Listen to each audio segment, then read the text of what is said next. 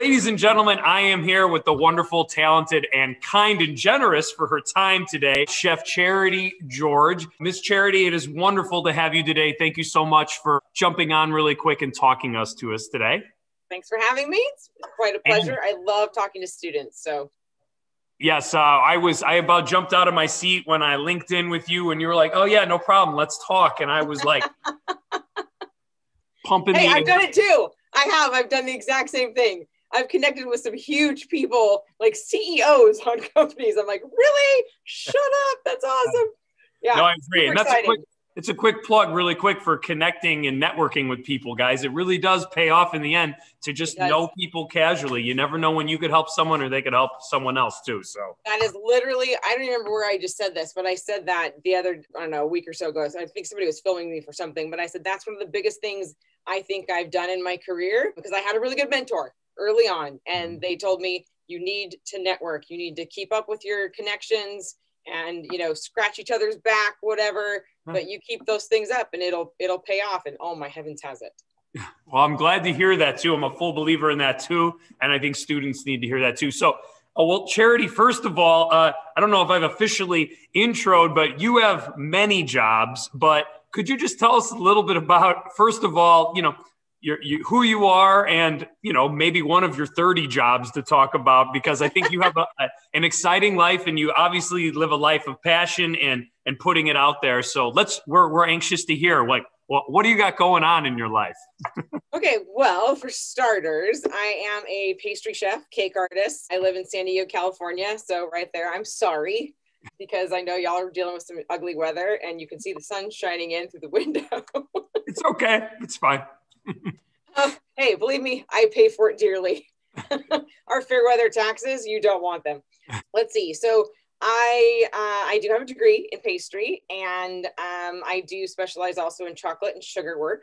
I am president of the board of Icing Smiles. Here's my PSA for the day, which is a nonprofit organization that creates custom celebration cakes for kids with medical illness and in medical crisis. So we're kind of the Make-A-Wish of cakes nationwide. I do a lot of television, and just that area of my career alone, I have a lot of hats that I put on at different times. Everything from physically making cakes like I do in Nailed It for people to copy, to helping culinary producers, consulting with executive producers and networks on creating new shows, helping with contestants on the back end. They've kind of like used me every which way they possibly can use me in that industry. I test products for companies. I have a huge list of sponsors. I do videos and things like that, which I actually just started a new series today. I write magazine articles and stuff like that for people, test recipes. I'm writing my own cookbook, developing my own TV show. And then I have 3 kids. I'm a single mom. Yeah, so there you go. There's just a little, there's a smidge. Just a few things you've got going on. Just a couple. So, Ms. Charity, if I could kind of channel that, then you started with traditional training with pastries and that, and now you have like this giant umbrella of things you can do, and you do. Could you talk a little bit about maybe how that started? Did you start by like working as a pastry chef and one thing led to another? Was this something you sought after to get into the world of, helping kids like through Make-A-Wish style cakes, like you said, through the Smiles program, and then television, or how did that all kind of evolve once you were in school in that? How does that happen? Yeah, that's tricky. Okay, so I have a very odd path, but what's interesting is my very wide span of experience has really all come together and is really working for me in everything I'm doing right now, which is kind of crazy. So I actually started off interested in food as a little kid, and I tell the story that I destroyed 2 Easy Bake Ovens when I was little. After those 2, my grandmother and mother decided it's time to teach me on the big oven. I tapped their knowledge out at about age 12, and then I just hit the books because I'm a bookworm. Baking is 100% chemistry. So there's my 100% plug for science for the day. Your savory chefs will tell you they don't bake. Like they just don't know. They don't touch that with a 10-foot pole, because it's not something you could just throw junk in together and voila, here comes this great dish. No, that's not how this works. You have to be precise. You have to know your ingredients, know how they interact with one another, and then with heat and cold and all kinds of stuff. It's much, much tougher. So when I went to culinary school, I also went to like regular university. I was a business major with a double minor in French and voice. Then I went to France, went to culinary school. I've actually worked at Sundance for Robert Redford in his restaurants. I just kind of always worked within food, even the times I wasn't working within food. I mean, I've been a radio DJ. I've driven stunt vehicles that are military vehicles in the film and entertainment industry. I've done a lot of, I've done graphic design and creative services and stuff for a grocery brokerage firm. So I know the food industry, even from the grocery store end. Then my family's been in farming since the 1800s. And so I know a ton about the farming end of food too. So I kind of go the span. But when I finished culinary school, I went to work here in San Diego for a gal that had been on Food Network Challenge twice. She was the only cake house in the area that did crazy, funky, rad cakes like I liked to do. And so I went to work for her. And after working for her and somebody else that came in and bought out place, and I worked for them for a few years, then I went off on my own. But while I was working for those other places is when Ultimate Cake Off from TLC tracked me down. They saw my work online, and this was early online. The MySpace days. I'm sure all of y'all don't even remember those days, except you're. I do. So that I'm starting to show my age. So they tracked me down, and so I was the first episode in season 2. And then they liked us so much, and they got extended. They got 4 more episodes extended on their season. So they asked us back. So we came back for the last episode of that season also. What I can tell you about that, because that is now just snowballed into, I am one of the most called and requested people in all sorts of capacities, like I was explaining to you, in the television production, culinary television production, because I already knew the back end of production. I knew what it took to create a show. And I knew what the camera guys were there to do, the audio guys were there to do, the grips were there to do, the executive producers, the director, even the PAs, that's the production assistants, were there to clean up things and stuff like that.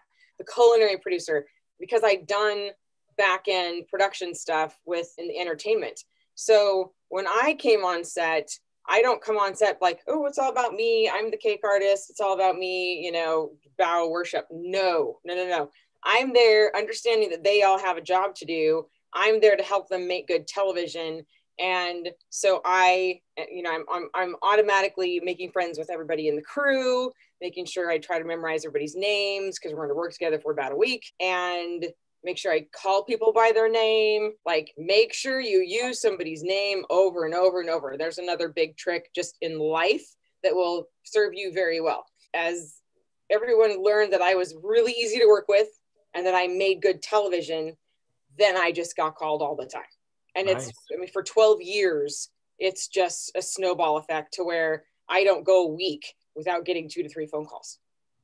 In some fashion, somebody's asking me for something in television. It's crazy. Wow. So, but you get to be known as somebody that's easy to work with, that knows their stuff, that is helpful, that doesn't steer people wrong. It would be a rare thing that you'd come across somebody that would say a bad word about me. That's for sure. Because I've definitely tried to keep my nose clean, within cake and pastry and TV, just to make sure that I'm not an enabler. I'm not like a yes girl. I certainly have my boundaries, my healthy, all that. But people know that I know my stuff and that I will be helpful, and, I can assist them. And then for sure, I will call on them if I need some assistance for something else. So, it's one of those, again, scratch your back. Sure. Scratch your back.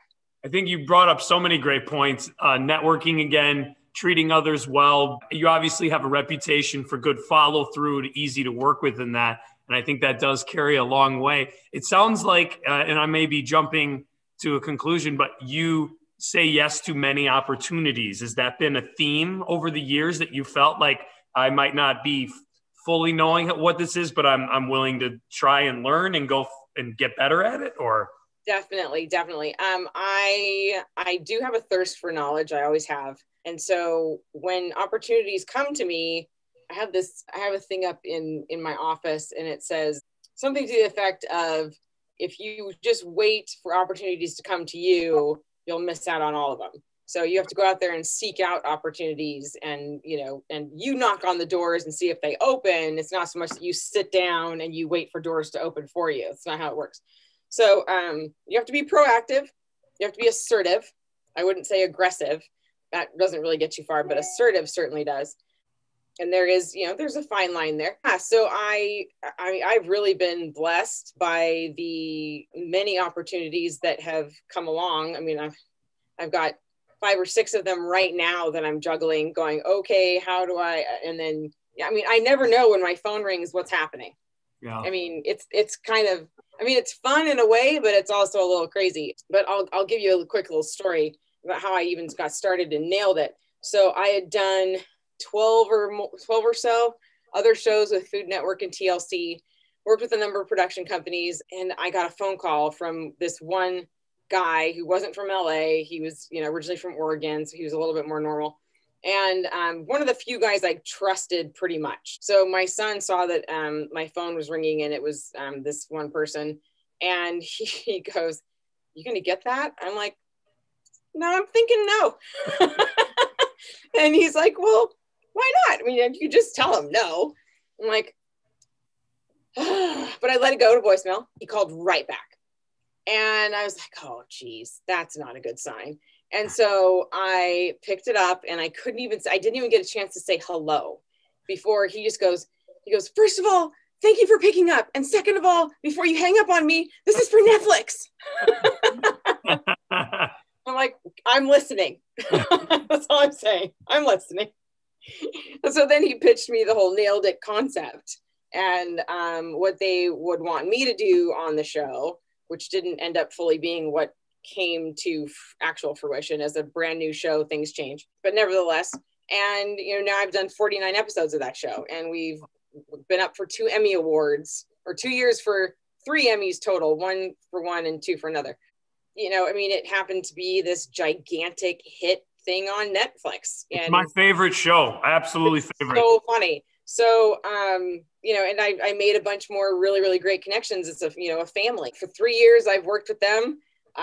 This year, finally, because I couldn't get them to go back to being what it was supposed to be as far as I was concerned. Because if your face isn't on television, then you're not staying relevant. It's just the way it is. And it doesn't really matter in what capacity your face is on TV. You've got to keep your face on TV to be relevant. Well, my hands were on TV a lot, not my face. So finally I just said, okay, guys, if we're not going to get any further with this, if we can't come to some sort of arrangement, this is starting to actually cut me off at the knees with my career. So I'm going to have to, say, see ya.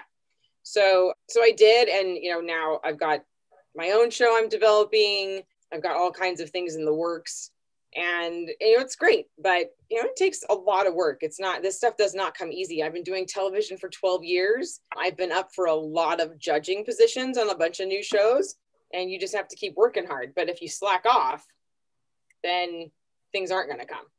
It goes back to that opportunity thing I was talking about. You have to really go out there and make your own opportunities a lot. Wow. Now you're giving great advice, the follow through, the consistency, staying relevant in that. You said yes to a lot of incredible things, and sometimes you said yes to things that you wish you wouldn't have in the end. Right. But all learning experiences and all connections made in that. Really quick, I think you've said a lot of great tips and advice in that. Is there just anything that's been some of the big highlights of your career that you've really enjoyed and been proud of, or that just make you smile when you look back and think of all that you've accomplished so far in it? I really feel like you're at your critical mass, like you're about to explode even more. So a lot's coming your way. Let's hope. Yeah. Hope I didn't just put through college. Sorry. Let's hope. There's a lot of great things happening with Icing Smiles. We have a sugarthon that's coming about. So because of COVID, we used to do a lot of in-person fundraisers all over the country in conjunction with cake trade shows, which are not happening, didn't happen all last year and are not happening so far this year. Another one just canceled last night. I would say my involvement in Icing Smiles is definitely one of those pinnacle things. Oh, let me explain what that is about. So two of my three kids have medical situations or problems or whatever you want to call them. I have one kid with leukemia. She's been dealing with that since she was 7. She's 21.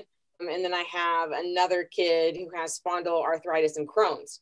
But anyway, so that's how I was introduced to Icing Smiles. And the gal got about 2 sentences into her pitch about what she was about. And I went, stop, I'm in. Just, that's all you have. I don't need to talk about it anymore. I'm in. And then very quickly, she asked me to come be a member of the board. And now I'm president of the board. We're doing this new huge thing called the Sugarthon. So it'll be a virtual variety show online that I will live host, but all the acts will be videotaped and then we're stringing them together, but I'll break in live and stuff like that. So here's another networking thing for you. So I know people that, I never really thought I'd be bringing in my DJ time and other times like that, right? For my cake stuff. You never know. I used to dance at the Brown Derby in Hollywood all the time back in the swing dance, when swing dancing was huge. And Big Bad Voodoo Daddy, who actually has played the Super Bowl before, they were friends of mine. And I have kind of lost touch with them over the years, but I reached out to their manager and sent a couple pictures of us from back in the day at the Brown Derby. And I said, hey, remember me? Well, this is what I'm doing now. And I could really use you guys performing in our Sugarthon. They said yes, instantly. I mean, awesome. And Scotty, the lead singer, is going to make a cute video for us, about our mission and stuff. And then one of the big folks in the vanilla industry that I know, she's super good friends with Smashing Pumpkins and Verve Pipe. So we've got them coming in to perform in our Sugarthon. Justin Willman, who, if you guys recall, he does Magic for Humans on Netflix. He's a magician, but he was also the host of Cupcake Wars and Cake Wars for all that time. So I know him from there. He's been a judge on Nailed It for us before. So I know him. So we're getting him to come be a magician on the show. So you see what I mean? All these crazy connections everywhere. And yet I'm pulling them in to come be, performers in our Sugarthon to help us raise money for Icing Smiles. I mean, it's nuts. But then I would have to say that, getting to the final episode in season 5 and season 7 of Halloween Wars and the amazing things we put out, all 4 episodes and then 5 episodes of that show. Very proud of that. I've been asked to attempt some pretty crazy things, but to make a fully edible lava lamp. So people hit me with things like that, crazy ideas, can it be done? I'm like, well, let's try. Sure. So we did sugar, chocolate, and molecular gastronomy, new products, trying those, trying to come up with new product ideas. And then, the show idea I have that we're developing, there'll be my show. That is going to be one of the big feathers in my cap as soon as we're ready to shop it to networks. If I get a network to buy that, okay, wait, we're talking positive. When I get a network to buy that up, that's going to be a big celebration day for sure. Been working towards that for many, many, many, many years. So, but I'm looking forward to that. I'm excited about the concept. It's going to be really fun. It's very different. I still do cakes. I still do take some orders. Luckily, being in business for myself, I pick and choose what orders I take and when, for when I'm going to be in town and when I'm not. But it's a juggle. It's definitely a juggle. Yeah, I can imagine. Well, I really appreciate you going through it was like a confetti explosion of talking about all the different things you got going on. But I have been accused of that before. No, but I think it shows really well, and I think that should gets me excited, and students too, when you're passionate about what you do and you're intentional about making those connections, helping others, but also never knowing when someone might be able to open a door for you and vice versa. I think it's an important skill that when people really consistently push, it can really make a huge difference, and it shows through the success you've already had and an even greater success you're about to. So congrats to that. And thank you so much for your time. This has been absolutely thrilling and just energizing to hear everything you've got going on.